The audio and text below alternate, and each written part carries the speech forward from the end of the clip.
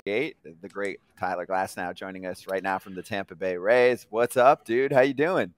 What's up? I'm good. Thanks for having me on. Appreciate it. Wow, look at that hair. Oh, He's got good it. flow. That is not. Stop it. Oh, stop it.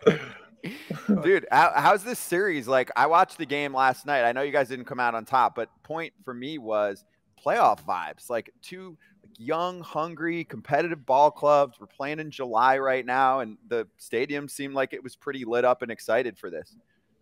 Yeah, it was crazy. I definitely think it's probably like a anticipated series. I think in the beginning of the year, if you asked who were like the first two top teams, I don't think anyone would have like assumed, maybe, but yeah, it was gnarly. I think it definitely felt a lot more like not postseason-y, but like closer to the end of season, like a lot more like cutthroat type of baseball yesterday for sure.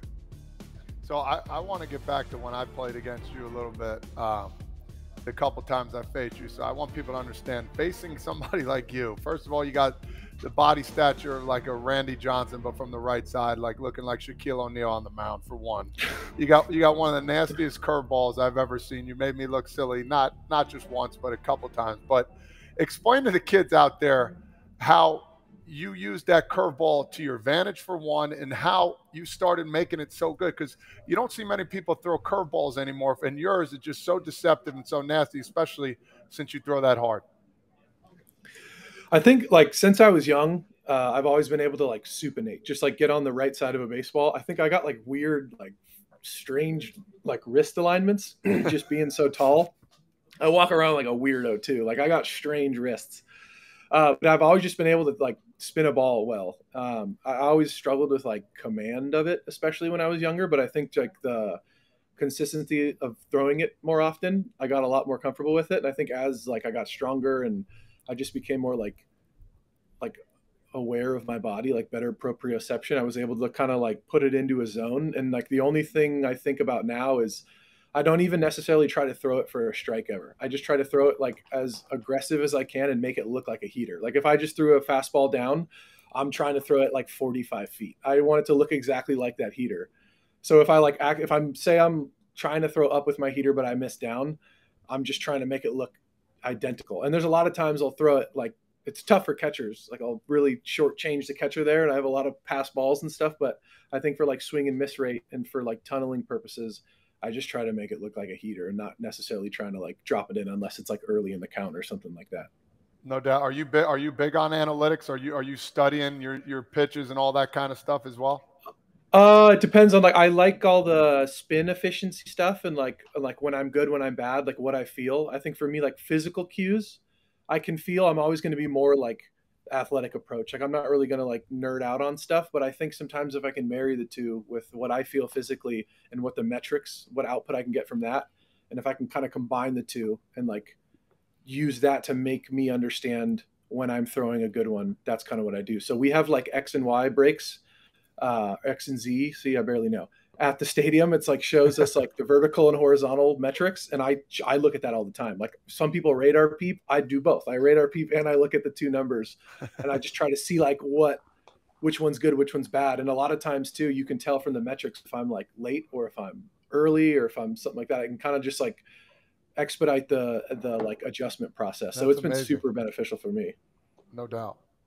Yeah, Tyler, you're talking about your curveball, this and that. Like, dude, you don't need any of that spin. Like your fastball, I'm telling you, Todd, this guy, if there was one pitcher in the major leagues that I got in the box and I had zero chance of doing anything productive, it was Tyler Glasnow, dude. I hated whenever I had to face him. Like I remember one instance at the Trop. It was a 3-0 count. I'm like, yes, I've got him. I was like, hopefully he throws a ball here, but I'm going to be ready to swing. Like I'm ready. He throws me a fastball right down the middle. And if I would have swung, I would have, like the catcher was basically throwing it back to him as I'm getting ready, dude. The hardest fastball I've ever seen.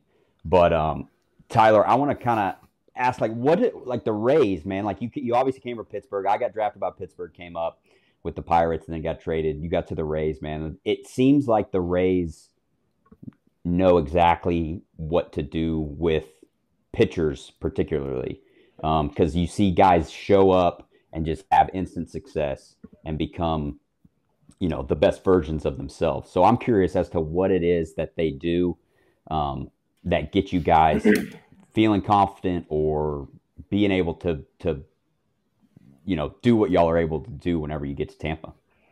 It's kind of a mixed bag. So generally, like a lot of times early on, I think, well, obviously they'll still do it now, but the formula is, I guess, a little bit more well known. Is like they'll get a guy who has like unbelievable stuff, like metrically off the charts, and they'll come from an organization where like they'll harp on like trying like up and away or low and away or whatever, like aim to a smaller zone and try to like not nitpick, but like throw a quality strike. And they'll get a guy like that, and they'll say like have the catcher set up down the middle and just make your stuff as nasty as possible, because the chances of you actually throwing it down the middle, and even if you do throw it down the middle, the chances of them hitting it are still very low. But if you're aiming down the middle and with your command, like probably not going to throw it down the middle. As long as you're getting ahead and throwing strikes, that's the most meaningful thing. And I think the biggest thing when someone's getting traded, obviously it's like maybe a lull in confidence. You're not necessarily doing great, and you come here and you adopt that philosophy, and you have a couple good games, and then now you have like a sick confidence. You're like, wow, I'm doing really well. And then that kind of just snowballs into something more and more and more. And I also think, as like cliche as it sounds, and if you were to tell me this before I got traded here, that this was true, I would probably not believe you. It's like the culture stuff. Like it's true. Like they're so good about like, I don't want to say like no rules, but like it's honestly like, I think within that like old school baseball stuff, there was a lot of like, as a rookie, you come up and you have a lot to worry about. You have a lot to like, you don't want to step on anyone's toes, and like you're trying to be respectful, and you're also in like a really stressful situation. You just got called up, you want to do well, and then you have all these other added things thrown at you.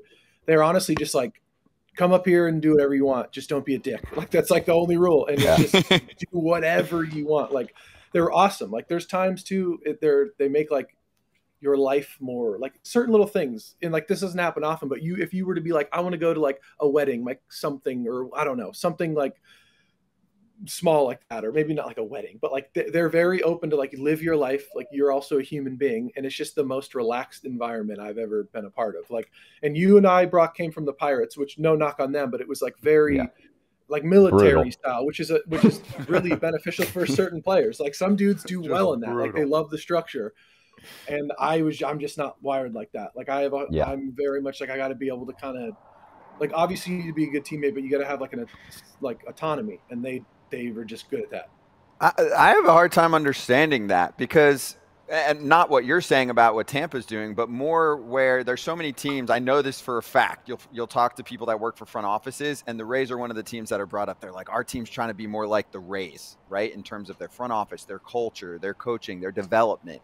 So then why don't more teams copy that part of the equation? Like, why are there teams that are still like more buttoned up about things when guys just want to be themselves and have fun, and then that'll unlock the best of their ability? I think it comes from like, baseball was always so like unquantifiable. Like you never really understood. I guess you did, but like a lot, how like the Moneyball reference where they're like, the guy's got a good eye makeup and he's like tall and there's like no real metric of like what makes a good player. Obviously you can see a guy who's good, but there was never like a concrete idea of how of what like a good player was anywhere, not as specific as it is today, I guess. Like you have data on every single pitch, like why a guy's good, what his extension is, what his spin is, how accurate he is in the zone. Like the Rays have a 30+ person R&D team. Like they're just in there like coding their faces off, and like it's just like all this cutting edge, like all the data, and they're like stripping through the data and finding the best arms. And like maybe certain teams get overlooked, certain guys get overlooked. They find them and then they try to find their strengths. I think it's hard to mimic that, I guess, with like the R&D type of stuff. But I don't know. I think it was just before, like you want, like it's natural to just try to control something. Like if you own a team or you're a GM, you're like, I want to have control over the players, and I want to understand, like understandably you want to have like an idea of what's going on. And I think it was just like a lapse in like, let's control the way that they shave and they do this and they do that. Like we're a team, and it's like very like the old school, like militant style type of thinking, which isn't wrong. It's just like, I think it's just evolved a little bit past that. So I think it's just people trying to like control too many things, possibly. I don't know, but that's just what I assume. Like, hey, so talk about a guy that's not getting overlooked, Shohei Ohtani, man. I heard recently you talked about how his free agency should be making over the $600 million. I mean, talk about him. Did the analytics at the Rays think about him? What do they think about him coming over maybe eventually down the road? I saw some rumors that the two were like trying to get him. I'm down. I think that's a great idea. Yeah. I'm sure it's going to take a lot to get him on the team, but he seems like a guy, if you're going to spend, that's who you spend on. But yeah, I guess too, from what I was saying, like in terms of it was hard to quantify talent, that guy's not hard to quantify. Like everyone, you don't even need to know anything about baseball, and you can be like, that guy's probably the best player. So he's just a freak. He's just unbelievable at sports. That's who he is. He's just good. Hey, what do you want to see? Like, because obviously you've got a great ball club. Do you get excited at the trade deadline if someone strolls in, whether it's him or another big name, right? Because obviously you want to be with your boys and you're going through it together. But then at the same time, I mean, there's been past trade deadlines where a player will come out with a team and be like, yeah, we didn't do enough. And, we wanted to see more faith from our front office. Are you thinking that way too? Or the team's like, hey, let's see who strolls through the door over the next couple weeks? I think too, like playing for the Rays is like, you're used to having like a revolving door of players come through here. Like, it's just kind of how it is. It's like a lower market team and dudes are in and out all the time. And like, they take winning extremely serious. Like the front office is like, it's very data driven. It's like, let's not maybe get too emotional with it. Like, who's good, who's bad. If this guy's better than this guy, we can plug him in and our team will be better. So like I don't know if there's too much, like it would obviously, like you want to go to war with your dudes and stuff, but I think a lot of people are always open to like, you want to have the best team possible and you're trying to like beat the best teams in baseball. And if you have any chance to like improve your team, then you got to take it. All right, Tyler, it's like overwhelming questioning going on from our chat here that we get live from our fans. They want to know because it's super timely. I know you've been asked about this a lot. You've got your doppelganger and they're like, Oppenheimer coming out. So I know you've been asked about it a lot. And how do you say the name of the Peaky Blinders, dude? Is it Killian or Cillian? Or Thomas Shelby. There we go. That guy. Well, I think it's Killian. Killian, yeah. So they're like, is he going to see the movie? Do you get asked about him a lot? Yeah, I want to see it really bad. There's a bunch of good movies out. Yeah, I really want to see Oppenheimer. I've wanted to see it for a while. I get asked that a lot. Like that's like more than that. Like that's probably more than baseball stuff. I'd say. So like, yeah, I don't know. I've never met him. I do kind of look like him though. I see the similarities. Like my family thinks so as well. But yeah. How come you haven't met him? I mean, I feel like you've been in the league. You've had enough dirt in your spikes. Like that should be set up with the social team or the marketing team. That's a miss. I think he like lives in Ireland, and I don't know. I don't think he's like out and about too much. I think he's like a kind of a home dude. I think he's like at home just chilling, and then goes and acts, and then seems like a relatively normal dude for being like. You don't think he's a big Rays fan? Yeah, exactly. No, he loves the Rays, dude. He comes to the Tropicana Field all the time. It's sick. He sits out there by the Stingrays. Yeah, he likes. Yeah, he loves the wildlife and stuff. It's great. So. Yeah. Hey, Tyler, question for you. I remember going back to the postseason. I think it was either last year or the year before. Terry Francona said, "Man, Tyler Glasnow is going to make every kid want to get Tommy John surgery because of how you've come off of that." So, do you have a PSA where you'd like to let any kids know, like, don't get it unless you really need it, but also don't be scared, right? Because it's worked out. And do you feel even better than pre-surgery? Yeah, I definitely would say don't get it. Like, try not to get it. But if you do need to get it, it's like pretty not foolproof. Like, there's always a chance of something like not going well. But like, there's that new one too I got with Dr. Meister in Dallas. It's the double one. So it's like you get an internal brace and a UCL. So they take your palmaris and they weave it through, and then they put this like synthetic zip tie type of thing that like can pull a semi truck, and they like weave it into your arm. So it's like very strong. And so I'd say, like, with where medicine and everything is, like, definitely don't be afraid. Just take your rehab seriously, do that well, get in really good shape, and then like you'll be back to where you are for sure. Solid. Sounds yeah, good. I like that. I like that. I never had it, so you're not a pitcher. Well, obviously. I might now though. I've been throwing BP like at least 200-300 pitches every couple of days. I get it. I get after it.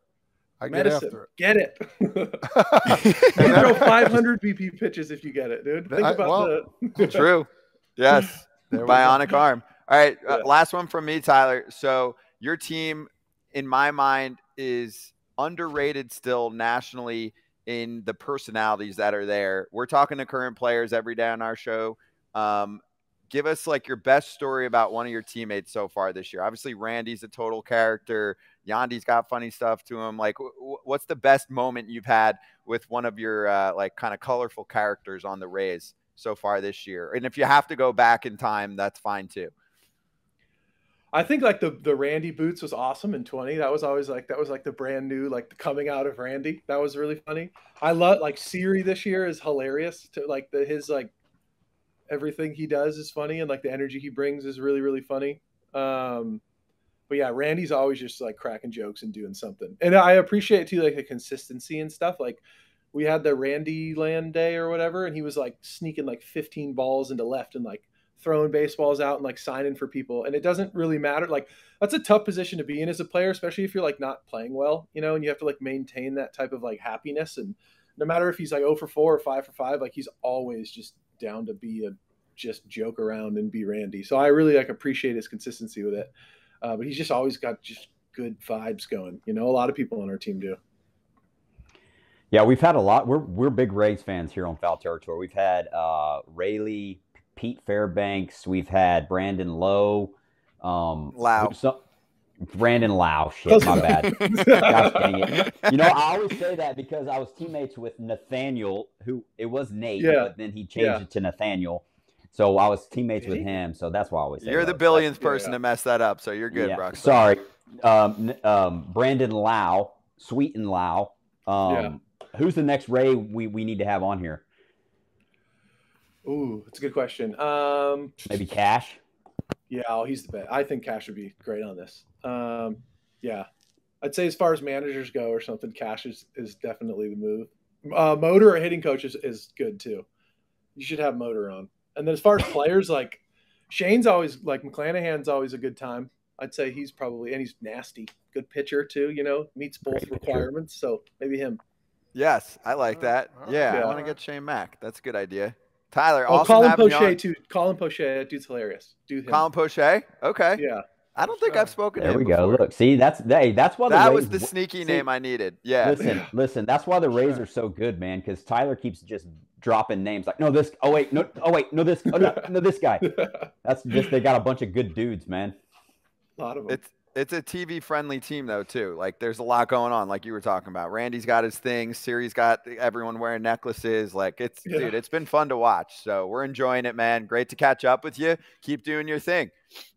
Appreciate it. Thanks, guys.